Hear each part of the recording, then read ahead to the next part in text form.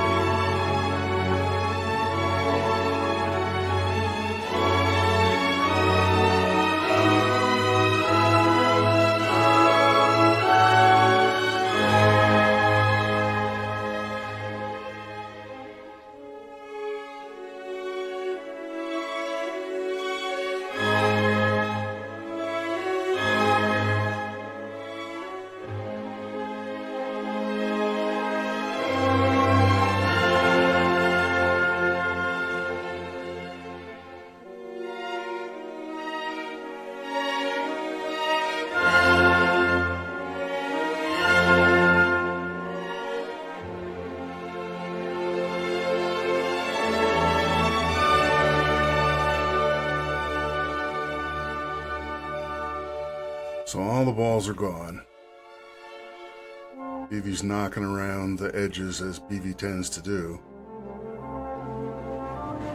Actually manages to knock both the planets that are supposed to be safe into the red area that Beevee is now afraid to go into. And he's like a moth around a flame. So that's what Beevee does in the long run. It's not very satisfying. Perhaps Beevee needs a bigger mission in life, and perhaps we have a chance to get to that. We'll see. So the goals for this time, I'll talk about them in a little bit of various ways, but they mostly boil down to a new brain for Beevee, and I'll explain why a little bit as we go along. So Beevee's purpose in life, yeah, we're not completely sure. Beevee needs more yellow balls. And we'd like to have a little bit of a more fulfilling life for Beevee, as for us all. So, implementing a self-image in that spirit. I haven't been talking enough about community stuff. You know, I used to call it education and outreach, but that seems really, really wrong. What it's really about is community. It's not just like you want to, you know, shout, outreach, outreach. You know, you want to interact. You want to go back and forth. So I've been gradually talking to more folks and starting to work with folks. Lou Wilson and I actually made a collaboration, and we submitted this paper to a crazy workshop conference in computers called Dialogues in Natural Code, and I talked about that in the last update, and the news for this update is it was accepted. Actually, it was conditionally accepted. So one of the reviewers, of course, had problems, didn't really, you know, even the negative review wasn't that horrible, but they wanted some changes, and so we're working on that. And the changes are going to have to go in and get accepted or rejected before the next T2sday update. So that's part of our goals. But what is Dialogues on Natural Code about? Well, it's about, you know, talking in terms of people as if people are programmers. People are and people are computers. So we're programming each other by doing these acts of code transmission like I'm doing right now. And that the idea of the self-image and this strange looking symbol that looks like a little guy or whatever it is called the self-image. And that comes from a separate crazy endeavor that I've been working on a long time, actually longer than the T2 tile project by a lot, but it's going very slowly, called the Hyperspace Academy, where the goal is, as far as anything, is to collect all the materials, make a curriculum for how to understand us as living computations and how to make sense out of things without using all the sort of crazy, well, that's just human nature. Nah, it's not human nature. It's the nature of computations. The Hyperspace Academy, in principle, is trying to gather that information, organize it, create it.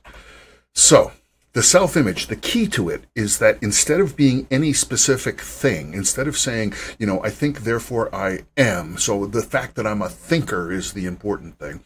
What we have, the self-image consists of 4 processes. So we are a collection of processes rather than a specific thing. Is this, is that.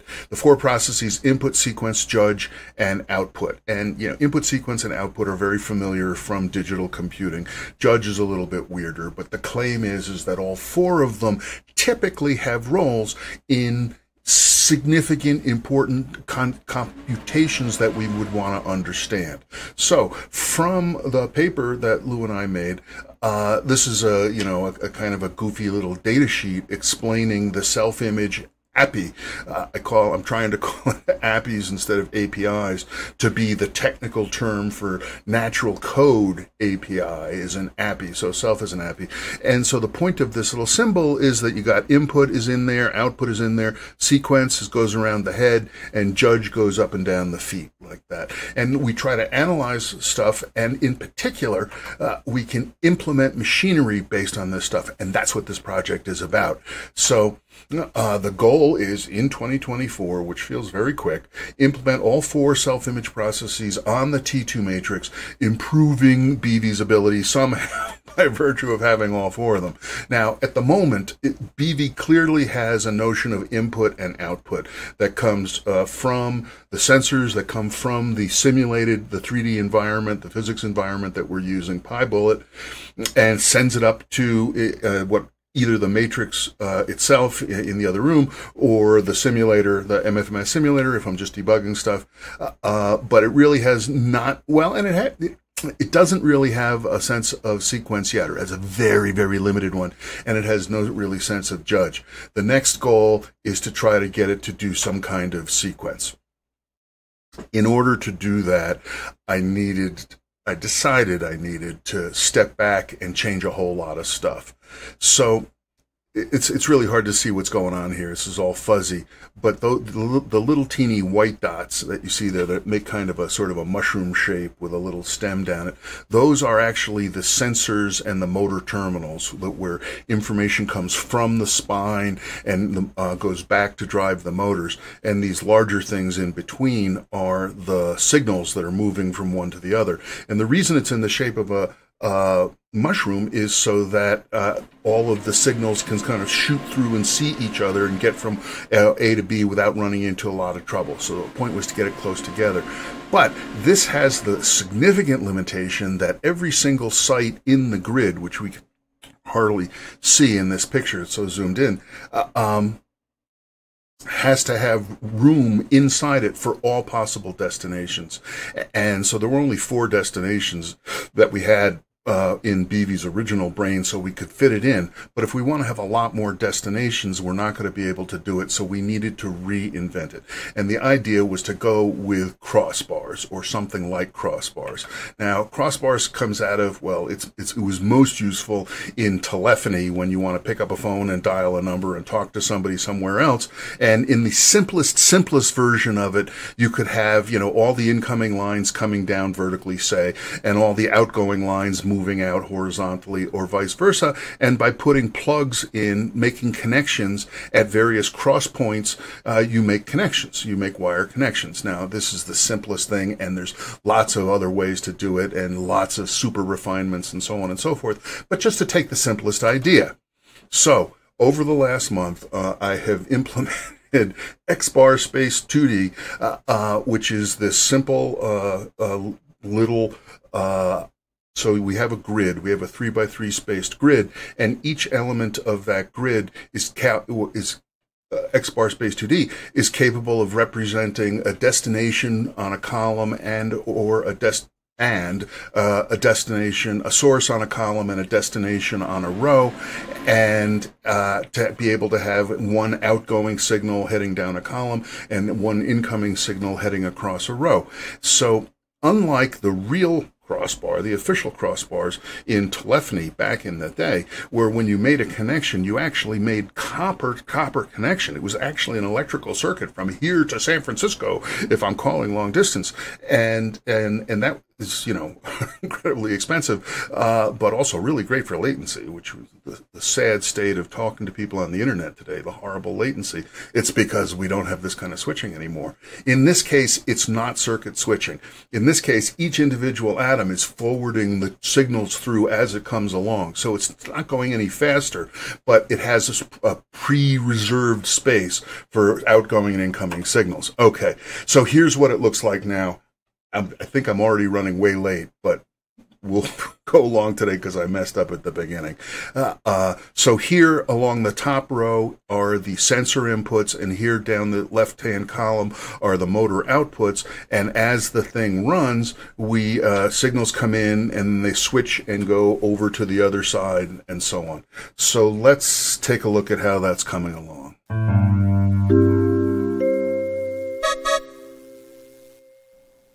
So the architect came down to the lab to talk to Beevee and said, "We want to give you a self-image." And Beevee said, "Cool." And the architect said, "So is it okay if we replace your brain?"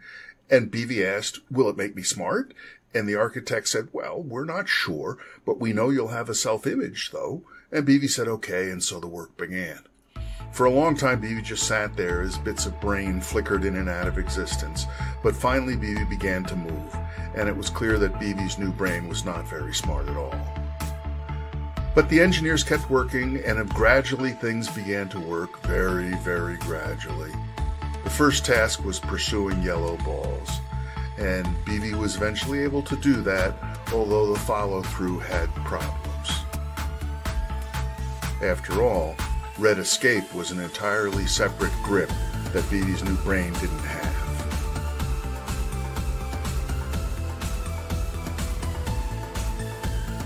But even after the Red Escape began functioning again, there was still tricky adjustments that needed to be made. And then, of course, there was no Explore. So after Beevee drove the yellow ball off, Beevee just sat there. During the tuning of the red sensitivity, sometimes Beevee was so touchy about red that Beevee backed away too soon and didn't even drive the yellow ball into the void. Still in all, eventually, Beevee's 3 grips all began to work again. They didn't really work much better than they had before, but they did work quite similarly to what they had before, all the way down to the very slow approach when Beevee was pursuing a yellow ball from far away.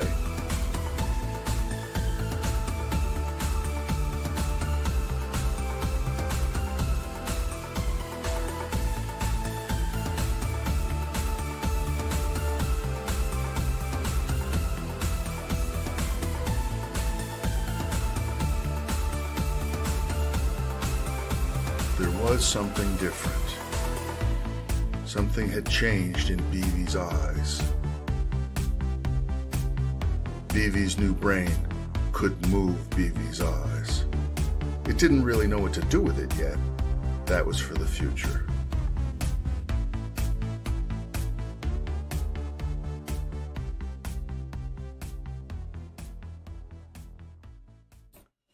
So Beevee's eyes are 2 more motors to rotate the left and right eye stalks, that's what I call them, and that creates a lot of trouble. And at the moment, Beevee's brain is not complex enough to do the calculations that I would like to do to get that information to be used more sensibly.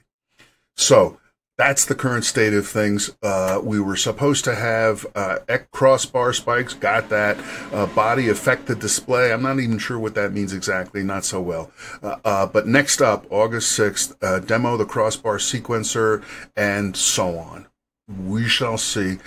Basically, what I need to do now is step back and clean up the crossbar stuff that I have, generalize it a little bit so that it can go in different orientations and stuff like that, so that we can start sticking multiple crossbars together to make more complex switching architectures. That is it. The goals for next time, officially, the Onward essay revisions. That's the paper with Lou Wilson and I have to be submitted. Beevee recalls a sequence, the third process of the self-image, and have a whole bunch of fun. One of these days I'll stop screwing these things up. Thanks so much for being here. I hope to see you next time.